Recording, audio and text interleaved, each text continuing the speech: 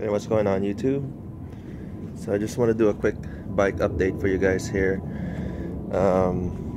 Been MIA for quite a while, for the past couple months. There's been some life things that have been going on, so I have to attend to those first, and I had to be absent for a little while, but I'm back now, so hopefully the videos will be more standard.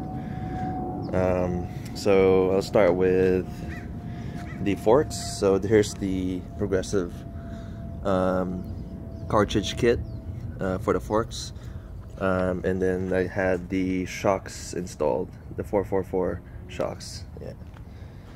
I had it done here in the Bay Area at JLK Precision. If you are in the Bay Area, I definitely recommend them. They do a really good job. So that's how it sits right now. So in the front, you have an option to make it a 1 inch lower or keep it stock, so I kept it stock.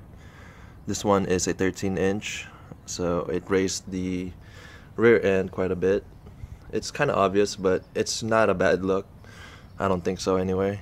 I think in the future I wouldn't mind going 13.5, but I think the 444 only offers 12 and 13 inches. I think you have to go with a different model to get a 13.5 or even a 14.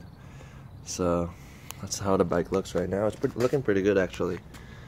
And as you saw in the other video, I had the headlights, so it looks awesome from the front. My friend did tell me that it's way brighter at night, and he can actually see me better now. So, and that's a good thing. And it's only 80 bucks too, so it's not really something that you have to think about. You could actually just, it's 80 bucks, 90 bucks, and it's very cheap. And yeah, so the shop that I had it done at, they just set it up a standard. There's no special settings on this. I'm 205 pounds. I told them that's my weight, and then they kind of set it up for that, for the preload. I haven't messed with the settings yet. So for the forks, one is a spring, and one is the dampening. So you can only adjust on the dampening side. Right now it's just on the standard, I think the middle setting, so it's not anything aggressive.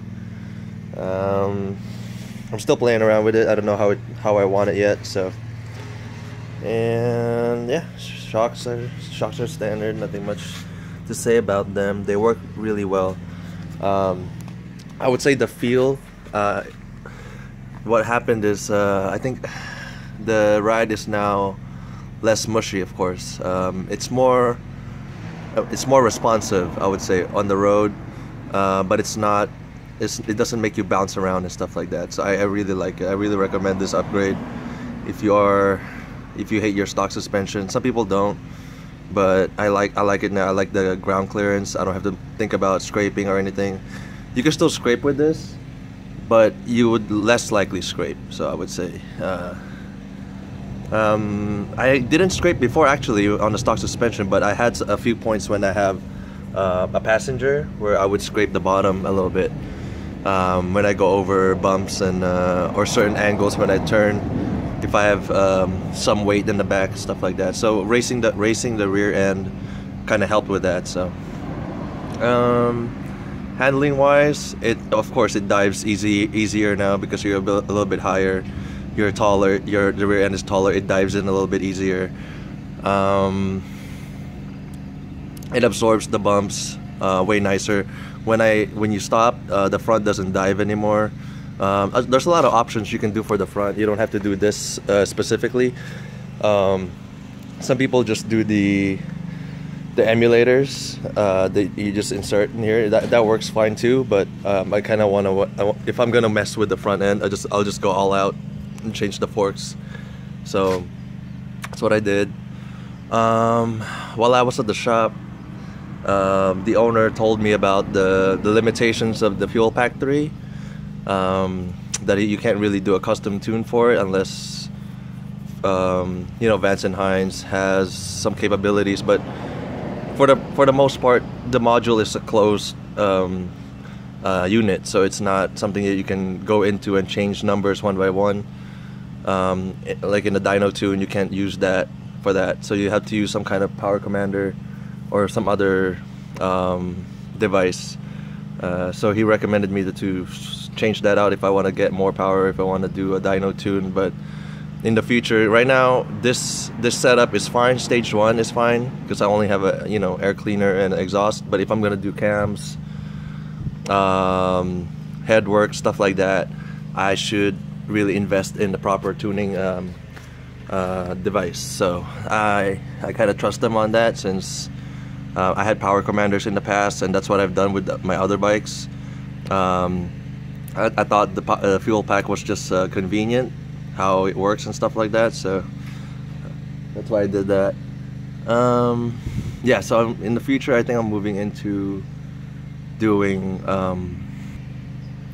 I think in the future I'll be moving into modding the engine. I think I want more power now. It's fine as is, it's just I've ridden other Dynas with more power, and it's significantly different. And I think I'll start with the cams. I'm just not sure yet, but the cams I think will produce the most change, and then you can move on to the jugs, making maybe there's like a 110 kit for a 103. It'd probably do that, but that's pretty pricey. It's like around $2,000. So the cams around 500 or so, or 200 to 300, 500, and you can get something. You can get some performance gain already. So I think that's a pretty good. I think that's a pretty good investment. And I'm thinking about, like, I think I mentioned this before. I think I mentioned this before. I wanted to do a dual brake in the front now, so I'm trying to look for a lowrider that could sell their parts. I don't want to buy brand new, because how are you going to deal with the used rotor on the other side, and a brand new one on this side? It just doesn't make sense to me. Other than those two things, I think the suspension is the most important upgrade you could do to your bike. I think for cars it's the same thing too. Suspension makes a whole lot of difference. There's more usable. If you can handle the bike's if you improve the bike's handling without changing the horsepower, you're still gonna have a better bike. So other than that, there's not much else to say. Moving forward, I don't know what's the next step for me. Because the suspension was the biggest thing for me that I couldn't get over until I had a chance to. So now I could look into probably performance mods.